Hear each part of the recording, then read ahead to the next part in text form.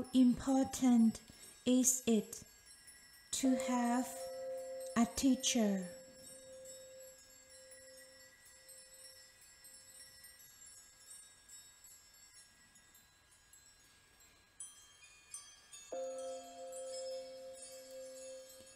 By Ajahn Jayasaro.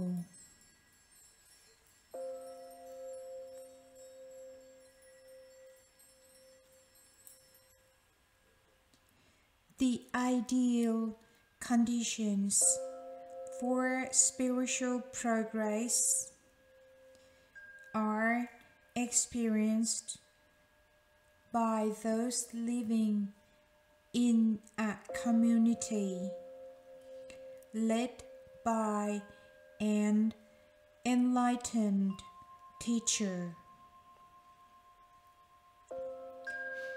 But few people, including monastics,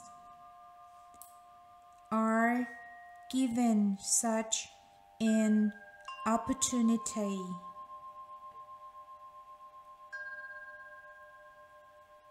Receiving instructions from a qualified teacher,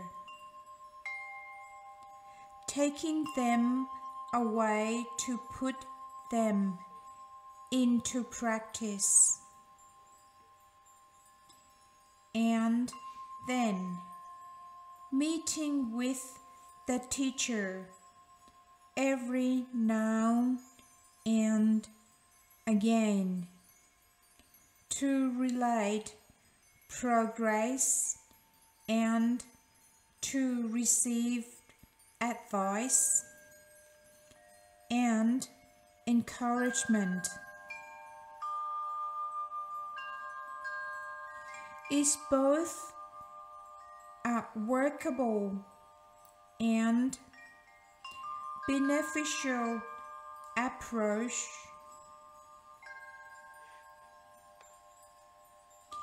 The ability of the teacher to point out weak areas, blind spots, and the student's tendency to get sidetracked means that regular contact with him or her is truly valuable.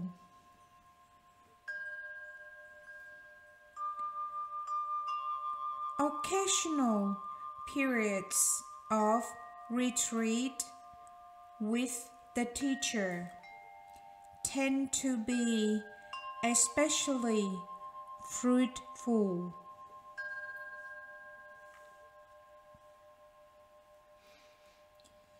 Another approach is to take advantage of the multitude of teachings on meditation now available through the various media. Reliable information may be found in books and DVDs and on the internet.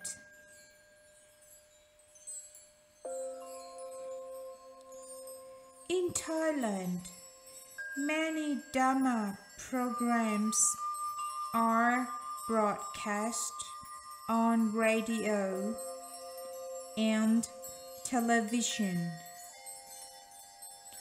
This can be a great opportunity, but at the same time can encourage superficiality. Some people end up sampling a number of different techniques without making the necessary commitment to anyone in particular. Progress in meditation requires taking one method as a vehicle and applying it consistently over a long period of time.